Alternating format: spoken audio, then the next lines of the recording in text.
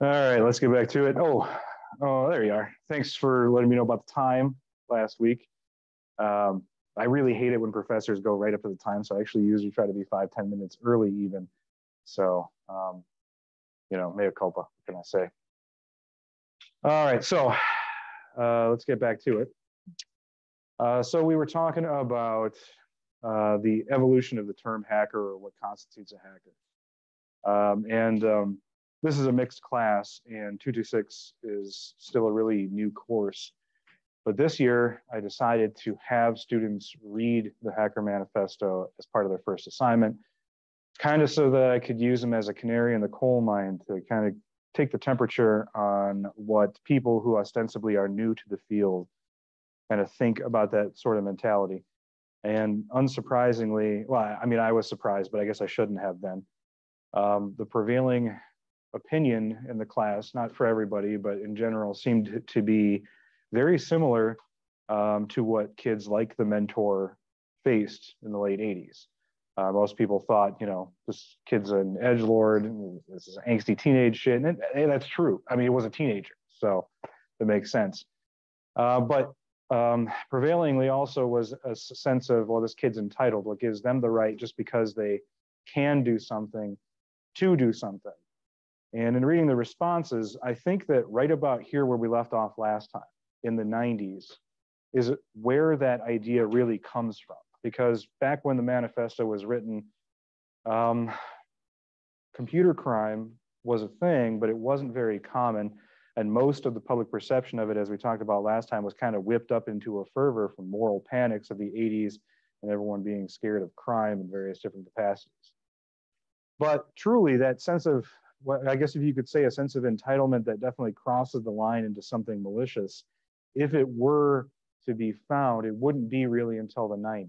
Because as we talked about last time, the majority of computer criminals that were convicted before and directly after the passage of the Computer Fraud and Abuse Acts were mostly crimes of curiosity. Kids who didn't really generally mean harm, but were definitely going in places and doing things that people did not want them to do. But with Kevin Mitnick in 1995 and a few other before him, you can see, just if you look at the rap sheet, that there was definitely a shift at some point there. This is now the 90s. And again, the internet pre-1994 is very different than the internet after 1994.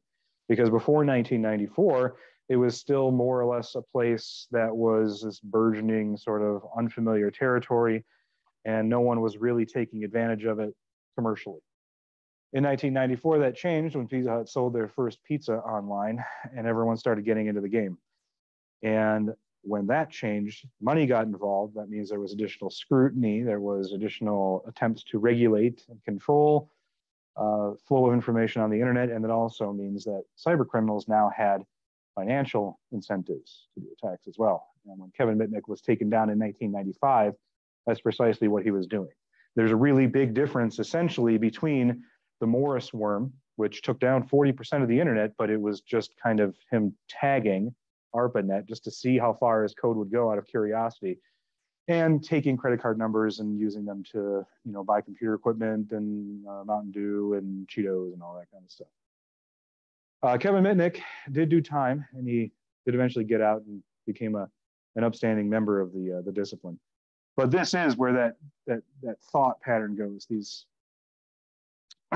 kids taking shortcuts and using their skills for evil.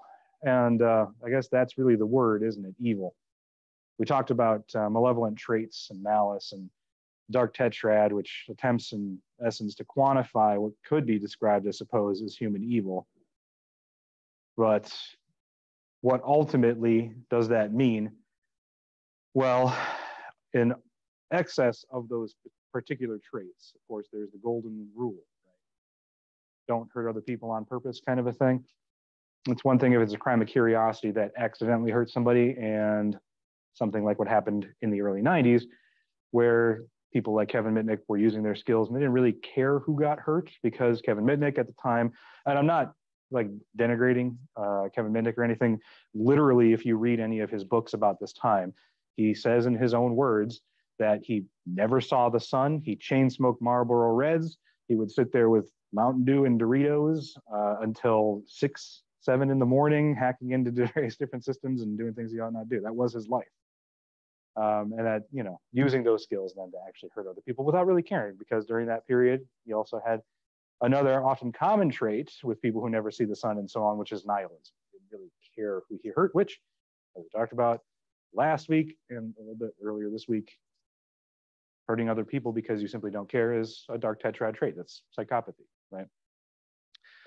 But this was also a really exciting time as well, because the internet, when it became commercialized, was this weird thing, because it was the first time that at least I can recall ever happening, which is a thing was built. And we talked earlier this semester about how no technology is spawned from primordial chaos. The internet is no different. It's a confluence of various different projects, all with different aims of reducing various different types of human work, like decentralized communication platforms, quickly emailing or sending messages across long distances, lowering transaction cost of phone calls and text messages and so on. But after they were developed and made available, no one else really knew what to do with it. You know, it was one of those things where it's like, sure, we have it, and there's potential here. Everyone could sense the potential, but how do we make use of this?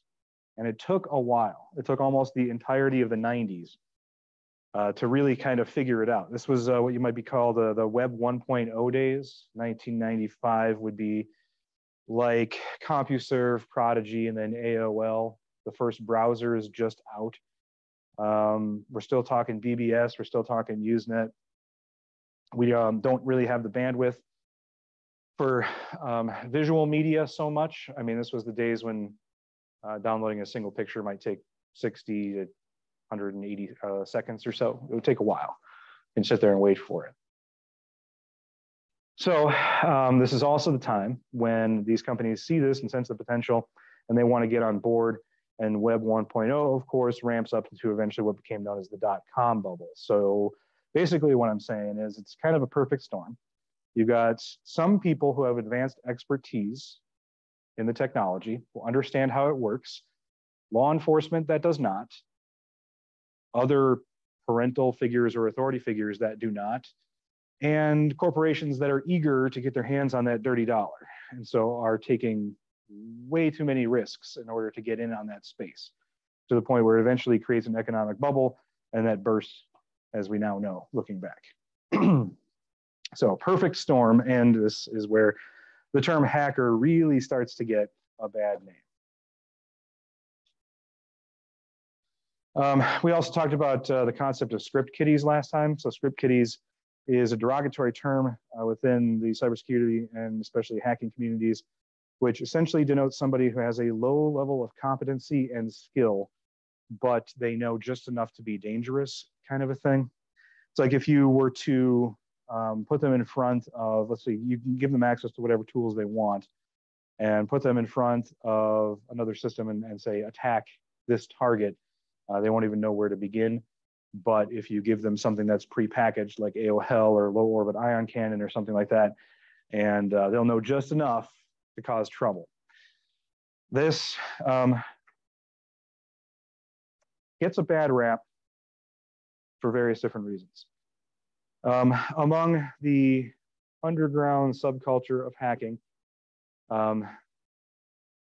this term has negative connotations because it denotes somebody who, as we talked about before, does not know things. It's all about what you know and what you can do and the skills you have and all that, much more than about your actual age. So the kiddies part of that is really more about, you know, the sweet summer child, inexperienced, floundering around kind of kiddie, not necessarily about age specifically, because there's some very, very young and very talented hackers that come out of this age as well.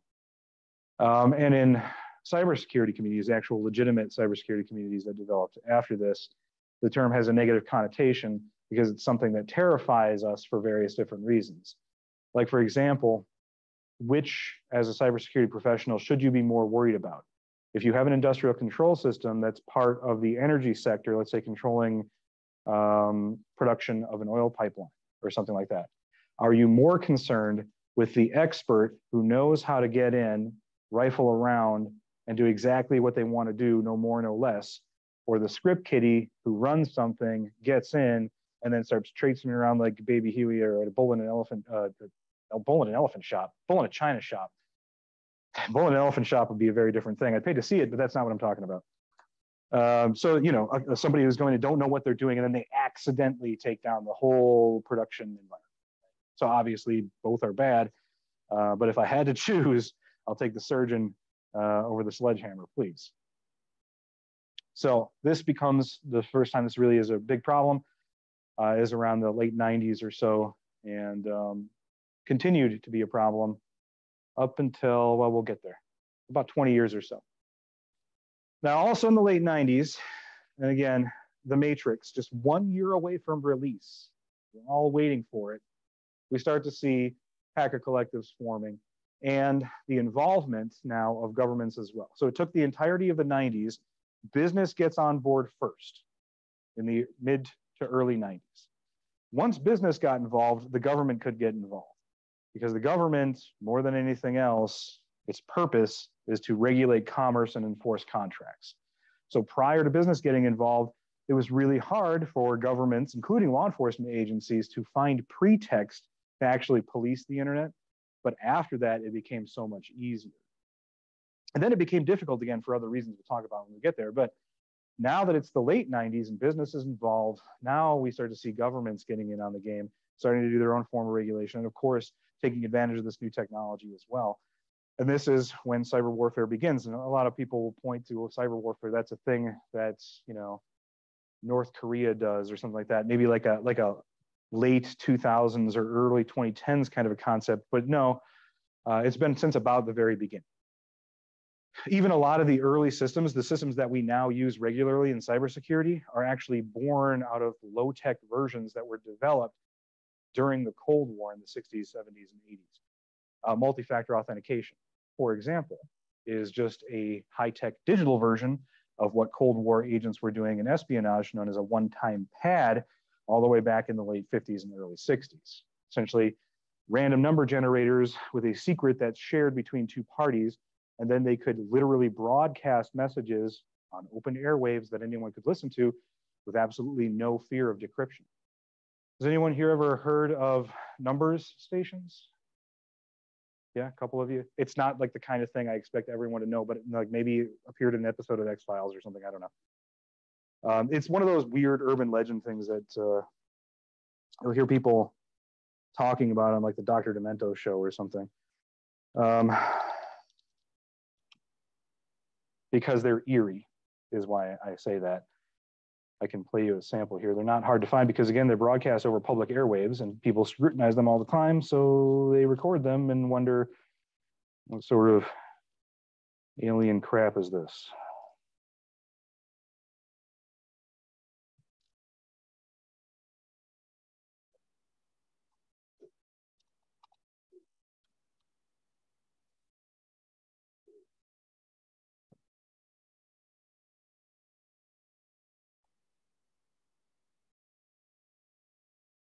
Let's see.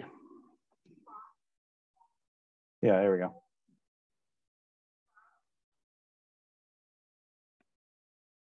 So if you tune in on AM and FM channels, usually on the fringes between frequencies or little traveled frequencies, AM, because you can broadcast and bounce it off the ionosphere and go even farther with the broadcast. But over open airwaves, any radio can pick up, you'll hear stuff like this. And again, people hear this and it's like, well, that's eerie and it's weird. And sometimes they'll have names associated with them.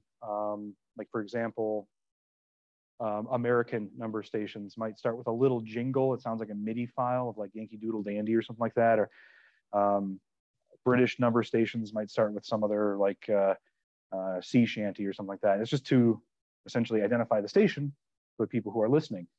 And who's listening? Well, there's no speculation necessary, Dr. Demento aside, because what those are simply is somebody at a base station attempting to communicate with an asset out in the field in secret. And it just broadcasts numbers. Those numbers signify letters, but you can't decode them unless you have what's known as the one-time pad. which is basically randomly generated numbers, and you increment and decrement based upon the numbers that were produced. It is the exact same thing that your hard token, your cell phone or your key fob does with a server with multi-factor authentication. It's just a high-tech version. So the cyber warfare thing was not a late 90s, early 2000s, or early 2010s type thing. That's just when it really came to be the major issue, I suppose, at the forefront of all things. So we even see it all the way back here with state actors getting involved and trying to make use of this new burgeoning technologies in these communication sections. And also remember, of course, the whole cyber warfare aspect, in addition to that, is that a lot of these early computing programs were government projects, sometimes specifically for the military, in order to offer, like, for example, decentralized communication platforms in the event of nuclear holocaust. So, of course, they're using it.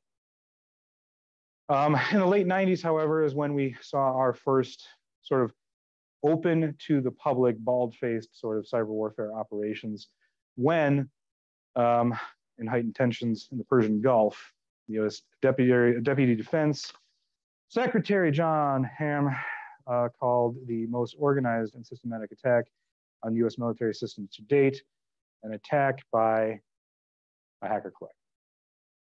They had developed a Trojan, which they had made available, and that, of course, gave access to tons of people to do so. And as I mentioned before, they chose to release this at DEF CON because at the time, there were no responsible reporting avenues. The choices were basically, you could announce it at DEF CON, or you could just keep it to yourself. And that was about it. There was no bug bounty programs. And at the time, if you were to try to responsibly disclose by contacting the organization, in this case, the Department of Defense, and told them that you found a vulnerability, you were more likely to be arrested than you were to be rewarded. So there wasn't a lot of incentive for responsible reporting in any other fashion. Yeah. All right, so year 2000s. We're finally here. So the 90s gave us essentially the individual operators, the black hat hackers, who were using their skills for their own personal gain kind of thing, where the connotation of hackers with the black hoodie and the sunglasses and everything comes from, which, I mean, I would say that it doesn't persist today, except every time I look at any media that has anything to do with it, that's what you see. So apparently it does, but it really comes from those days.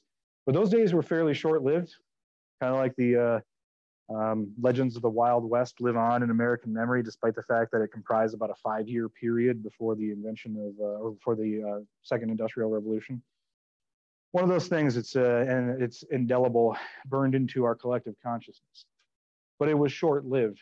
By the time the 2000s rolled around, the era of the individual motivated attacker was all but over, partly because state actors got involved and started tightening their security, although we didn't quite yet see a cohesive response, although, spoiler alert, in the early 2000s, something happened in America that would quickly change that. But what we see instead is now the anomaly of the hacker collective becomes a necessity simply because of the scale of attacks increasing in response to those individual attackers. We also see some of the major technology firms, their lax cybersecurity being laid bare. The early 2000s was a really embarrassing time for a lot of major technology firms. The dot-com bubble at this point is, I think it hadn't quite burst yet, although for some places, like some industries, like for example, PetSmart, no, that's a big box store when I'm thinking of pets.com or something like that, is a survivor of those days, but they had no fewer than 8 competitors at the height of the bubble. And of course, now these days, everything's about subscription box services that get mailed to your door. It's the next bubble for sure, especially since supply chain issues make that problematic. Anyway, focus. Okay, so the early 2000s, really embarrassing time for a lot of big tech firms. Windows in the years before that had been seriously embarrassed by a series of vulnerabilities that ended up with fairly major consequence in terms of compromise. And now a time when there's more scrutiny on them than ever. And Microsoft promises, they pinky swear that they're going to start taking security seriously with the release of their next few major OS versions, which to their credit, they made good on, but Windows is still Windows after all. We also begin to see big widespread attacks on infrastructure because the dream of a decentralized communication platform that led to the development of the internet was a great thing, a gift to the world that would endure in the event of even the most costly of attacks on our infrastructure. That is not really great for business. Telecom companies who at this time are facing an end-of-life problem with their analog telecom systems, now they know that the internet is going to replace it. And so we start to see the merger of major tech companies with traditional telecom companies like, well, Time Warner. So that is dying, though not going quietly for sure. But what that led to is a consolidation of infrastructure. This decentralized platform, which was designed to be decentralized, well, now all of a sudden the telecoms, they wanted to do exactly what they did with the analog telephone services. They want to have junction stations. They want to own the pipes, the series of tubes, as Al Gore said. They got to belong to somebody. The downside of that is it creates bottlenecks, and bottlenecks are vulnerable, particularly to denial of service attacks. Like DNS attacks or, well, really any denial of service attack. Bottlenecks are bad for all of that. Then, of course, it's not on the slide because it kind of goes without saying, but 2001 also brought about a big change in our posture on security. 9/11 happened, spoiler alert. And when that happened, the government response was fairly swift and comprehensive. Mostly, however, not in cybersecurity. So if you don't remember, if you weren't taught the history on 9/11, there were most definitely cyber components to that attack. They used sites to, for example, sign up for airline flying lessons and communicated across international borders using email and various other sites. Al-Qaeda, they had a web front page where they were accepting recruit applications and stuff. It was a really weird time, but it was all there. But here in the United States and abroad, we were hardly alone in not really having any ability to respond or deal or even consume any of the evidence that may potentially exist out there. I mean, it was acquired and eventually analyzed, but making quick use of it wasn't really a possibility back then. And so as part of the response for 9/11, the government's comprehensive plan did include some measure of cybersecurity response, or at least the ability for law enforcement to begin conducting investigations into cyberspace. It basically loosened restrictions that had already existed, is really what it amounted to. However, the bulk of the response at the time was in more traditional policing methods. So information sharing among, well, the creation of the Department of Homeland Security, information sharing across law enforcement networks of closed source databases, intel sharing up, sharing down and out, which hadn't previously existed, although it definitely should have. And then the funneling of funds to hire new officers and tanks and body armor and stuff. And this is when the role of police went from a community policing model to domestic terrorism security. And all of the cybersecurity stuff that was in there was at the time really more or less lip service because the Bush administration had quite a few irons in the fire and it just wasn't one of their priorities with all the other things going on. So they mentioned it, they included it in legislation, but they didn't do much in the way of actual practical improvements on our national cybersecurity posture just yet, but they did lay the groundwork for it. So that's got to start there. It's 2002. This is when cybersecurity, nobody really was talking about in the up until this point. It was one of those things where if you were to talk to people who had been working in IT, you know, they would say, oh, it's not a big deal. Just use strong passwords, don't be stupid, and you're fine. You might have those individual administrators who know a thing or two about their systems and the security that's available in them and stuff. But after 2002, after 9/11, it really drove home, if nothing else, how important this was going to be. I know that all of you probably don't remember, well, some of you may remember a time before 9/11, but most of you don't. And it's impossible really to explain or describe in any way that can actually be appreciable how that changed the American psyche. It was the first time that we had been attacked on our own soil by a foreign actor. And that was a really big deal. It really changed the game. So whereas before, the attitude was more of a complacency, like, yes, security of all kinds, including cybersecurity, is an important thing. We definitely ought to be paying more attention to it, but bad things could happen, but they probably won't, and it was kind of ignored. But after that, with that change, it became clear that it was critically important, because if a foreign actor or a domestic actor, for that matter, wanted to take advantage of vulnerabilities in our cyber infrastructure, they could, and there would be very little to stop them. So at the very least, the groundwork had been laid. Now, of course, we saw no slowdown in terms of what are known as APTs, Advanced Persistent Threats, another name for state actors generally. And in 2004, North Korea bragged about creating an APT of 500 trained members, and began targeting South Korea, Japan, and pretty much anybody else who had systems connected to them.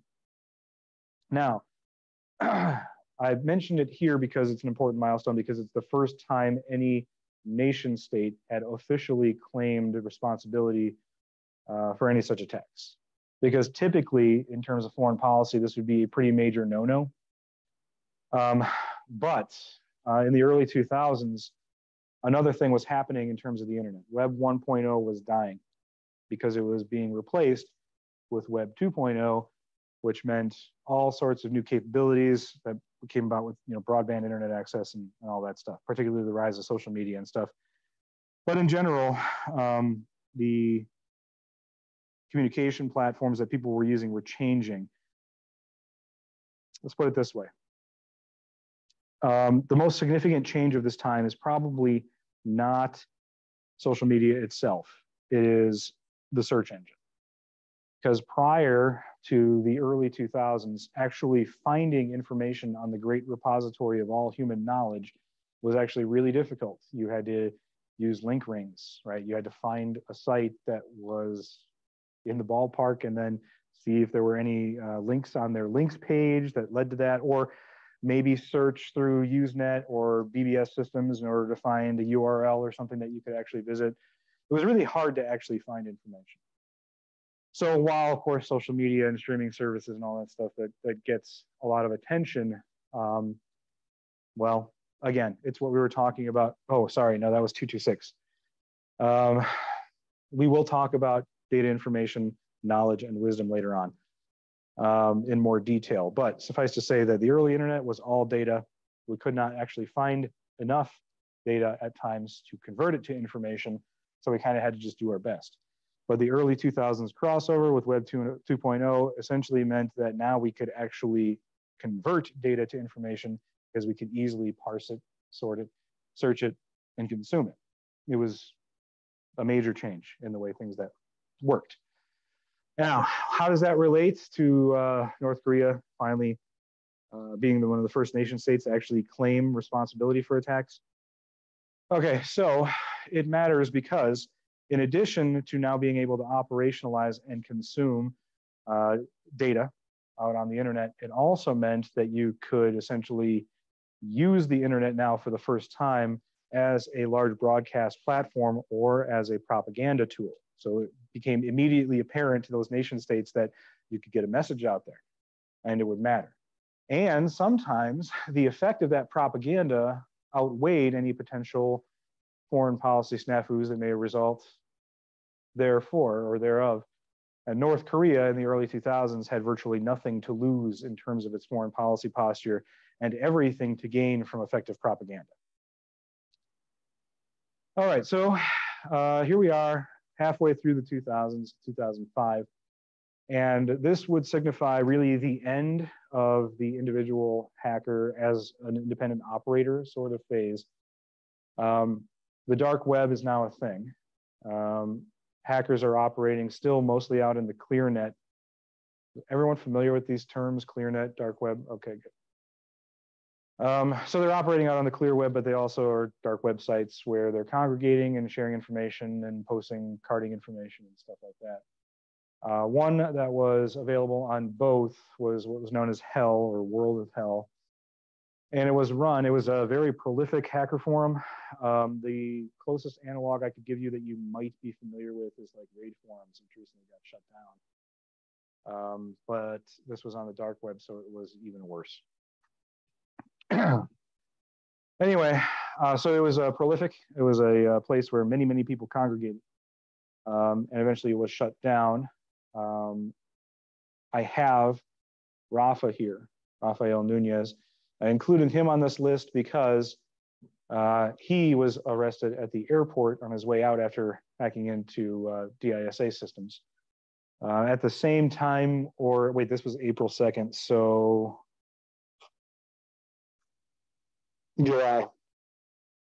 July that year, the forum's main moderator would also be arrested, and that basically shut down that forum and many others. It was like the takedown of Kevin Mitnick, it was a concerted effort by law enforcement operating on US, right? We also see, essentially, I'll cut to the chase. Here in the mid-2000s, what we're seeing is an end to that era, because what we have is law enforcement by this point. It only took them 15 years, but they eventually got there. They found a way to effectively fight that type of cyber criminal. What they would do is they would essentially go to places where these people would congregate, like World of Hell, or infiltrate various different groups. Similar tactics that they would use during the Red Scare days in the 50s, when they thought there was a subversive group.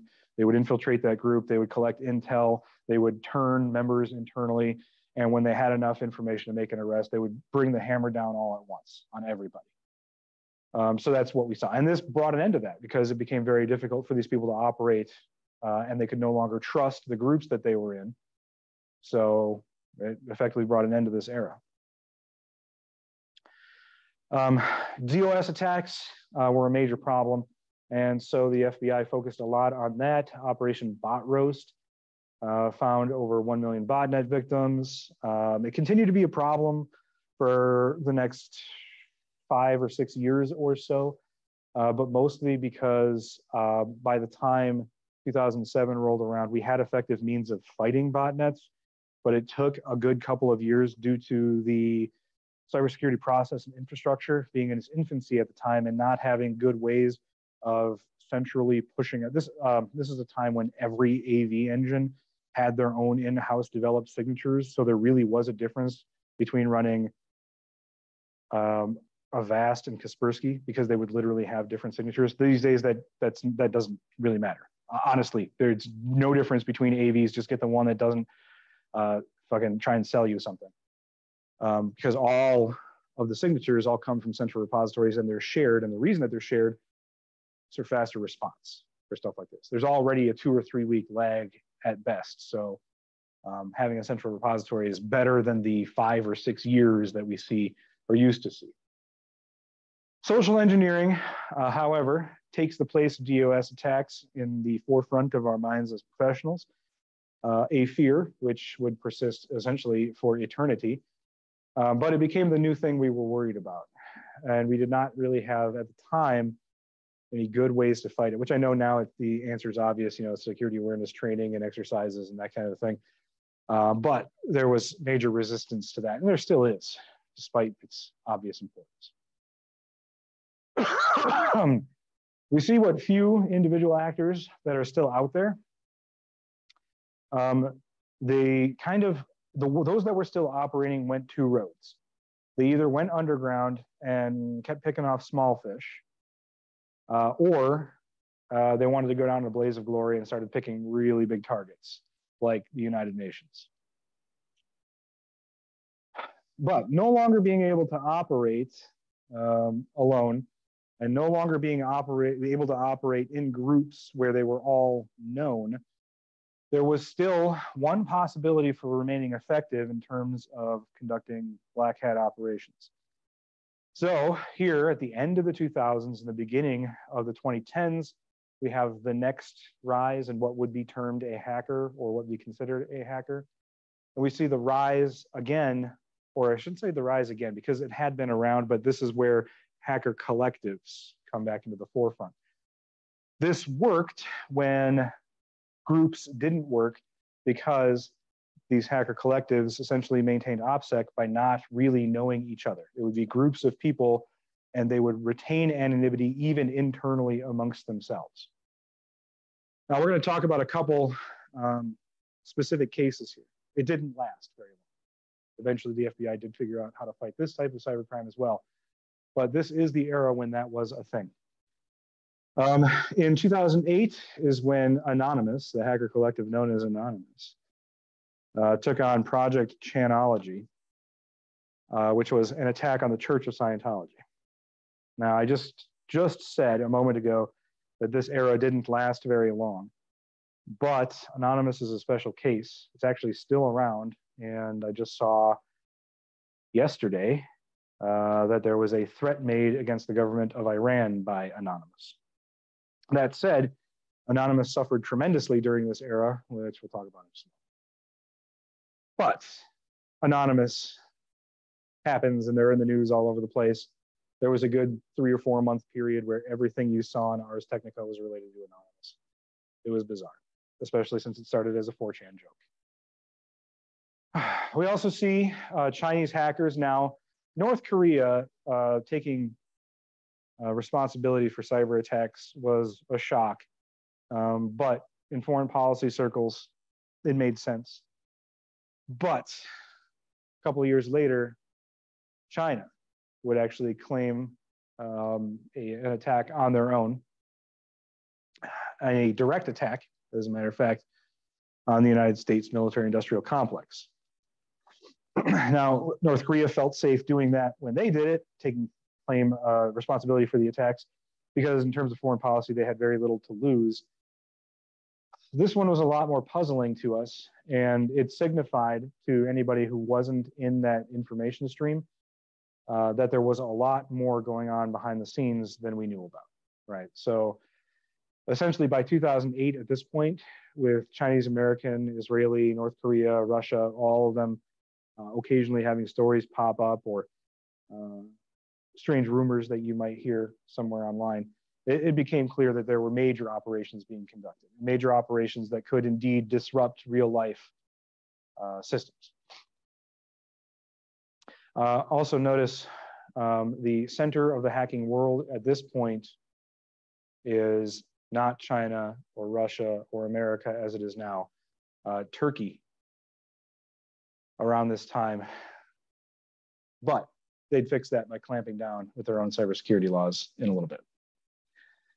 All right, so the era of the single hacker attacker is over. But around this time, there have been relatively few psychological studies of hackers and what makes them tick. But criminologists have studied it pretty extensively. And at this point, during the late 2000s, early 2010s, several studies concluded to allow us to reach certain conclusions about these offenders as a type. And what we found with subsequent arrests and future studies on certain attackers who belong to these hacking collectives like Null Crew and LulzSec and Anonymous later on, we would find that they still matched this, not this, they still matched the profile that had been created by these studies. But that does change later on. So who are these people? What kind of people are they? Are they the downtrodden, the smart, sensitive kids who just don't get along with people, maybe neuroatypical, who find solace and escape in computers, or had they changed at some point? And the answer is they definitely had. most certainly. And this is a pretty good case study for us because this takes place in Wisconsin, and that's where we happen to be too. So we have a cyber criminal here, a computer criminal, a cyber criminal, both, as a matter of fact. This individual is responsible for 28 plus power failures and 20 other service interruptions at various Wisconsin power plants, causing almost $1 million in damages. He also branched out into non-computer crime by attempting to burn a sauerkraut factory down. He's an avid urbex, that's urban exploration, so abandoned places that essentially were at one point active and part of human habitation or commercial or industrial purposes, no longer required and left sort of to fester in the urban hellscapes that remain. I'm talking about Milwaukee, by the way.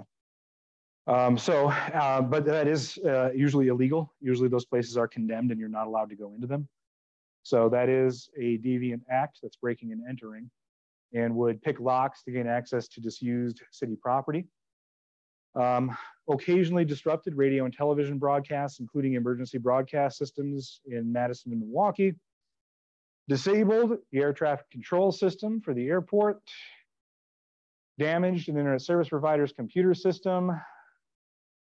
Sold bootleg software regularly, and then skipped bail facing the above charges and went underground. So this is essentially a rap sheet for everything that they eventually got busted for. This person was Joseph Konopka, born in De Pere, 1976, so on and so forth. Demographic information: white male, 1835, fitting the profile that we usually have for the prototypical computer criminal of this type. In criminology, there are usually different typologies for different offenders, and we delineate them according to various different criteria. This would be one type of computer criminal. So fitting that demographic more or less perfectly. Dr. Chaos, this was before South Park, so unfortunate name in hindsight, I suppose. High school dropout, obtained a GED, was a systems administrator, but for some reason couldn't get along with others and ended up losing that job. Leader of the Realm of Chaos, a hacker collective associated with the 2600, and left his mother's home in Green Bay after dropping out and went to live with his grandparents in De Pere. This is just the broad strokes. This is just the demographic information. I suppose if we were to take a look at it, what we would attempt to do is to identify between what we know of their behaviors and what we know of them, even demographically. We would attempt to extrapolate what are known as antecedents, essentially markers in history that may indicate certain behavioral characteristics. Like, for example, dropping out of high school and losing a job as a systems administrator indicates, going against the grain, a potential problem with authority. I would say so. A willingness to not abide by society's rules, willing to essentially do whatever it takes and whatever means to whatever end they feel is important, and so on and so forth. He was eventually caught in Chicago. He had broken into the service area of the Metro Transit Authority, and he was stockpiling the ingredients to make a cyanide gas, and he had been planning an attack on Chicago. When asked why he did it, he said, "I don't have a good reason." He reported to be good with computers and bored with school, unchallenged by classes, and uninvolved socially. A good, albeit troubled kid. I wouldn't be surprised if he had done something like that to kill himself because he thought his life was over anyway, and persuaded others to join the Legion of Chaos with the motive that it was cool. That's the same pitch I give students when they're considering the cybersecurity program here. So I mean, app dev, cybersecurity is cool. His motive seemed to be mischief, cause some mayhem, and see how the authorities react, and a self-styled supervillain. And like the mentor left the manifesto, old Dr. Chaos, more than happy to spill some ink for us as well.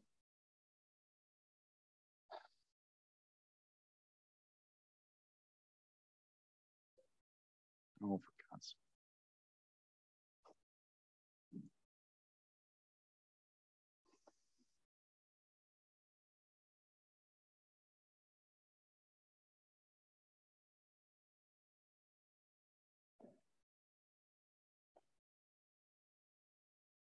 Come on, Edge, you're ruining my momentum. Here we go. This is the letter. I'm not going to read the whole thing. But if we were to take his very own words and compare them to the mentor's words in the manifesto, we would see some shocking similarities, right? Greetings from America's second finest facility. I believe the local constable area has rejected some of your correspondence. I'm sorry, maybe I'm not reading this in the right voice. Greetings from America's second finest facility. I believe the local constabulary has rejected some of your correspondence. You can get the idea. He's got a certain style of writing, right? There's definitely a certain arrogance here, but also intelligent, right? Just as the mentor was self-styled as well. An idea that doing things simply because curious, you want to see what happens, and so on and so forth. But what I'm getting at is essentially we had this germ, we had this seed born out of a new technology, a home for people who had no other place to go, who very quickly, in the span of, for example, the development of humankind, barely the blink of an eye, had helped to, along with many others, transform the burgeoning technology into the cornerstone of our global culture, economy, political forums, and so on. The 2008 election, when Barack Obama was elected president, was the first presidential election that the internet really played a major role. The 2000 election I remember keenly, and the only thing really the internet played a role, but it was more people would go to the news sites and see what's going on with those hanging chats. 2008 election, on the other hand, proved that things had changed quite a bit. So back then we had this seed and this technology, planted the seed in the technology, and we watched it grow, and it did wonderful things. But just like we saw when we were talking about the mutification of information, transmission of information, and the way that sometimes technologies can have unforeseen consequences, particularly when they are able to or must support ideas that we find undesirable as a society. That tree that grew out of that seed, we didn't even realize it, but it had a rot in it. And this is where that idea of the entitled computer criminal really comes from, because it grew out of that. These words aren't all that different from back then. The difference is that one of them was a kid who was curious about computers, and the other one is somebody who wanted to kill half of Chicago just to see how the authorities react. All right, we did touch on this. You all know about this, so we won't bother with that. Okay. So this time around the beginning of the 2010s, the 2000s was the era of the hacker collective. It came to an abrupt end with a series of major arrests in the early 2010s. If you're not familiar with Anonymous, I'm surprised if you're not, but assuming that you're not, not everybody will be. They're not a traditional hacker collective. They were the first termed hacktivist group. So what Anonymous is a loose collection of individuals that, just as with other cases of tribalization, we see different groups tend to gravitate around certain individuals and a cult of personality. Naturally, leaders will emerge who will kind of become shot callers and lead the way, although all of this is happening ostensibly anonymously, and so it's kind of more complicated than that. But suffice to say that it's not like the other groups we're going to talk about here, where it's a dedicated core group. They are working together to achieve certain specific aims. Instead, it's more like a toddler playing with a shotgun. Sometimes when they get a shot off, it was a good one, and sometimes they miss and hit grandma, right? So their history is really spotty. They have taken on some big targets over time, as I mentioned before. In 2008 is Project Chanology, which was done in a burst of self-righteousness and also for lulz, and that was the motive. But then also some rather high-profile targets, usually also some misguided ideology of some kind. taking on major credit card companies or payment services or the Vatican or law enforcement agencies and so on. The name anonymous comes from anonymous image boards, 4chan, 8chan, overchan, non-IB, and so on, where if you've never been to any of those, take my word for it, don't. I mean, there are some bad places on the internet, and then there's dumb places on the internet, and those are both, so no redeeming qualities. But if you're not familiar with them, they are characterized by an ephemerality and anonymity, which is not true anonymity anyway, but basically when you sign up, you are just anonymous. You just post anonymously to the board. And that's all the description I'm going to give you. So they are identified, as I'm sure you've seen in news articles before, by the Guy Fawkes mask from the movie V for Vendetta, which is a graphic novel, but you know, just watch the movie. But this is what you see. So if you've seen this image, now the imaging, despite not having a clear leadership or hierarchy, the image that Anonymous as a collective has left on the consciousness of, well, I guess the zeitgeist of what is a hacker. I would say the Guy Fawkes mask these days is probably just as synonymous with the word hacker as the black hoodie and sunglasses. Sometimes I play like really terrible hacker simulator games, and they'll have, you know, simulated tools and stuff that you'll have to run. And it's kind of a toss-up whether or not you're going to get an icon that looks like this or an icon that has a padlock or the black hoodie and sunglasses. So, very effective imaging despite not having a leader. They also have certain other things that are associated with them, which I will share with you simply because they are still around. So this is information that might actually be useful if you don't know it. But you'll see the empty suit with the model, we do not forget, we do not forgive, we do not forget, expect us, or similar symbolism. And this is the empty suit.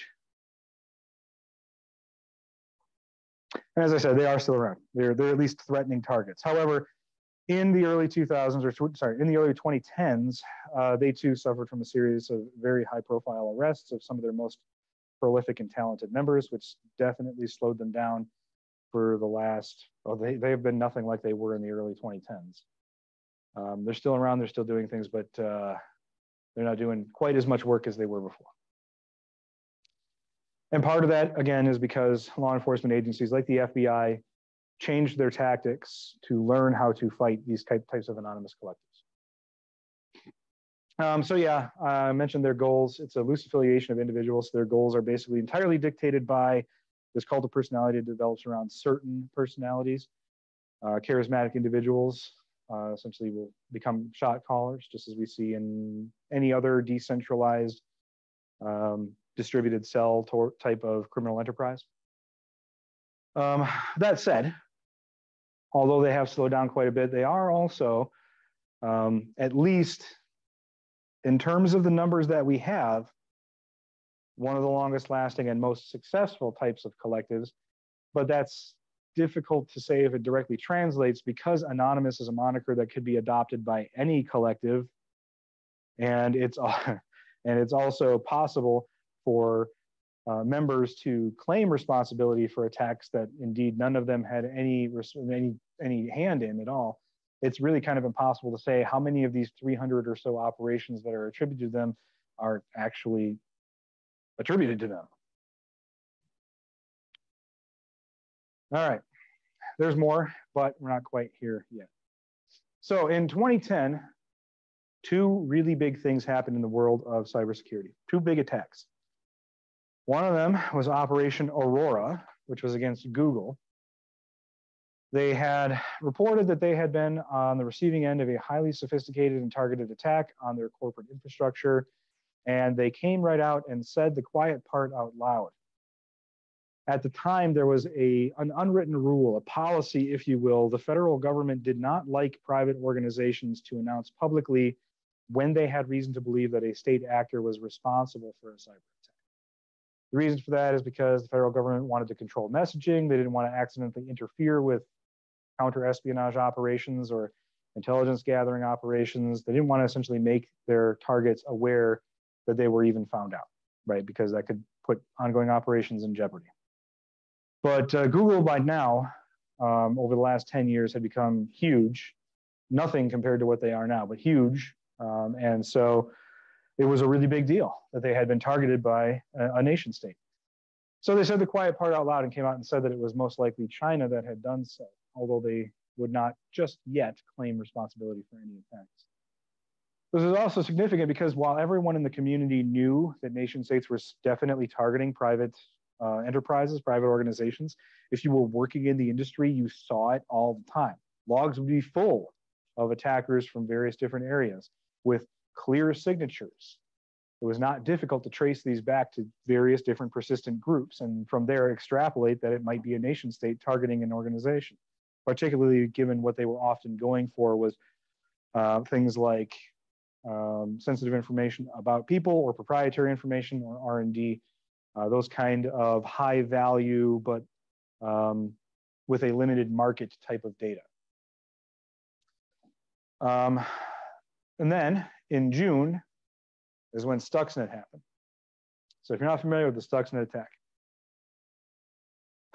it was a malware attack, but it was a carefully crafted and considered one. And when all was said and done, it was clearly some kind of major play that might as well have been taken right out of a spy thriller novel. So what Stuxnet is malware was developed. It was designed to spread via Windows computers, but only to actually negatively impact its payload was only targeted towards a certain type of SCADA system. A certain type of SCADA system that also happened to be employed by the nation of Iran in their nuclear refinement centrifuge systems. And what it would do is it would essentially override certain safety mechanisms on the SCADA system, allowing the centrifuge to spin at dangerous levels until they basically destroyed themselves. They would spin themselves apart. Now, because Iran was the target of this, most experts believe that Israel was behind it. Spoiler alert, they were, but they had a lot of help from us. What else? Oh, right. How did they get the malware onto these systems? They were thought to be unhackable because these nuclear refinement systems, of course, weren't connected to the public internet. That would be really dumb. They were thought to be very secure because they were air-gapped. So they were not connected even internally to any network. They were complete standalone computer systems attached only to the centrifuges. Well, what happened is some motivated individual placed the malware on flash drives and then went to a restaurant near the nuclear facility and just left them behind. So guys come out on lunch break. They sit down to have some falafel. Oh, what's this? Somebody dropped a USB flash drive. There might be something juicy on this. There might be some nudie pics on this thing. I'm going to go to work and check this out right away. I can't possibly wait to see what's on this thing. It's exploiting. It's at its core a social engineering attack, right? That's what it is at its core. You're exploiting the vulnerability of human curiosity. And that's a major turning point because, again, this was thought to be an unhackable system and a devastating attack. One that wasn't just cyber warfare operations that was, shooting paintballs at each other over the internet or something like that. This was an extremely costly disaster for Iran, I should say, one that set their nuclear program back years. All right. So here we are, still the early 2010s. We see the rise of two other very prolific hacker collectives, not anonymous. One of them is known as LulzSec. The other one is known as Null Crew. The most prolific member of Null Crew was a computer hacker named Slink, SL1NK, who alone was responsible for some extremely high-profile attacks. And that name will come up in a couple more times here in these slides. We also see nation states, now that the cat was out of the bag with Operation Aurora, we see nation states now more or less openly attacking private sector organizations. They're receiving at this point some assistance from the federal government in terms of intelligence, because by now, with the Obama administration, the groundwork laid by the Bush administration, followed through by the Obama administration into the formation of what are known as information sharing centers. That was actually the realization of what the idea was back in the early 2000s. These information sharing centers basically allowed for the federal government and other experts with threat intelligence to share directly to cybersecurity professionals in different sectors, more or less freely. It was a major turning point because for the average Joe working in cybersecurity, finally, it wasn't just individual people in their own silos at their own organizations taking guesses on what was going on or trying to figure out what was going on from reading the newspaper. Instead, there was a direct source of intelligence that would several times over the coming years avert many cyber disasters for our nation. So one of the biggest things that we have at this point now that we didn't have before is intelligence. And nation states now with intelligence from the United States are openly targeting private organizations like, for example, the PlayStation Network. What else? Sony would be shortly after. We have other hacker collectives rising at this time, like, for example, the Impact team that took on Ashley Madison in 2015. We have foreign actors taking on major retailers like Target in 2012, and so on. LulzSec, if you're not familiar with it, because they're no longer really around, there's kind of a story there. So LulzSec was a really high-profile group. They had their names on a lot of major data breaches around this time. They went after really big targets, particularly law enforcement and so on. And they used to basically, they were really media friendly because they would always do some goofy thing or something, leave a funny ransom note or something behind. But they were retired, quote unquote, because tons of them got busted. And tons of them got busted because one of their members, a Hector Javier, last name starts with an M, but I can't remember what it is. Born in Puerto Rico, lived in New York, was arrested and was facing 124 years for hacking, and instead became an FBI informant, and it basically led to the collapse of the group. So as I said, the reason that hacker collectives in the early mid 2010s stopped becoming a thing is because law enforcement, particularly the FBI, learned how to combat that type of crime just as they had before with individual actors. So they learned to infiltrate and compromise these groups in one way or another. Which means, oh, there's some of their symbolism there. Which means that here at the early 2010s, we're actually seeing the end of that era and the beginning of another. And as you can tell from the types of attacks that I'm showing you, this is now more or less the state we currently find the industry, because the mid to late 2010s and the early 2020s is now the era of the APT, the nation state actors. That and any who managed to slip through the net of the FBI in these waning days of hacker collectives was smart enough to know that the FBI is only effective on US soil, right? They can contact international organizations in order to extradite, but they realized that the game was over here in the States itself. And so if they wanted to continue operating in the lifestyle to which they've been accustomed, they needed to move to non-extradition countries. And that meant that they needed connections, foreign connections who would not turn them over to law enforcement, which meant some of the most talented hackers, black hat hackers we had in this country at this time, well, now they're going overseas, which means that not only are APTs, state actors, a much bigger thing because cyber warfare is expanding, but it also means that now they and foreign organized crime sources have a fresh new pool of talent, just like Project Paperclip when we brought Nazi scientists over here to the United States to build us atom bombs and rockets. It's a brain drain. Our best and brightest computer criminals, mind you, but still, our most talented computer criminals left, and they were quickly recruited by those who more than willing to make use of their skills. So this is when we begin to see Saudi Aramco was attacked. Slink is still around with LulzSec because 2013 is when that collapsed.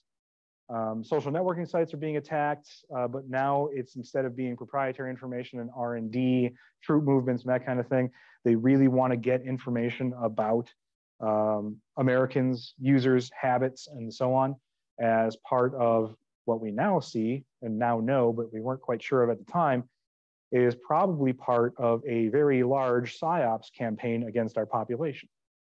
The seeds of the misinformation machine. So Tumblr is attacked, the White House computer system, and so on.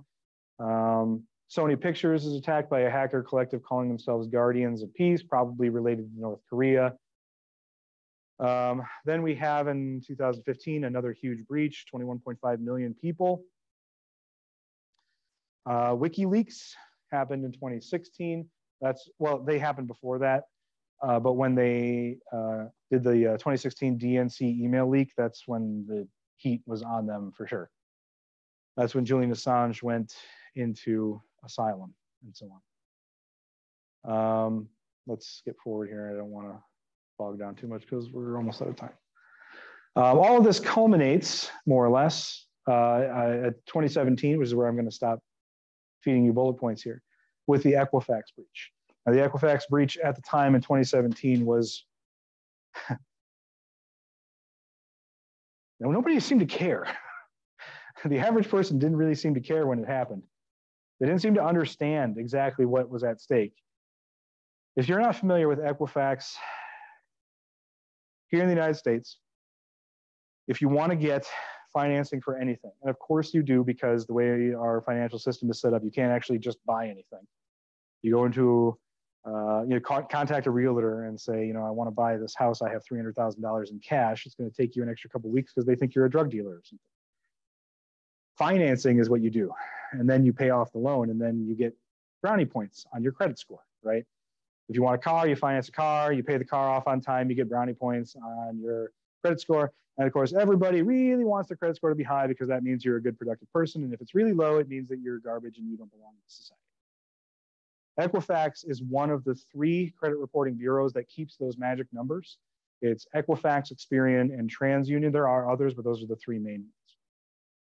What that means is that Equifax, along with the other 2, basically have all of your information. All of your information. They have your name, they have your addresses going back years and years, they have phone numbers that are attached to you. They also know all of the account numbers with your banks and investments, all of the open lines of credit you have. They know how much you make, they know where you work, so on and so forth. Just a gold mine of PII. And it was breached completely. Completely. Full access. What's the population of the United States? It's about 330 million, yeah, around there. 324 million people. Individual records were found in that breach. And everything was lost. Now you might say it can't possibly get much worse than that. Well, last thing I will show you is how it did. Just to contextualize, everything we've been talking about here, all the way from the 70s to the 80s to the 90s, the early 2010s, we see data breaches are happening, they're getting bigger and bigger. But this really says it better than I ever could. Wait, hold on a sec. I want to bury the lead here. Okay. So starting at the bottom, information is beautiful. This chart right here began collecting data in 2004. So this is just the beginning of the rise of the hacker collective and the death of the individual hacker as we knew them. We got some pretty big breaches here. But as we go up,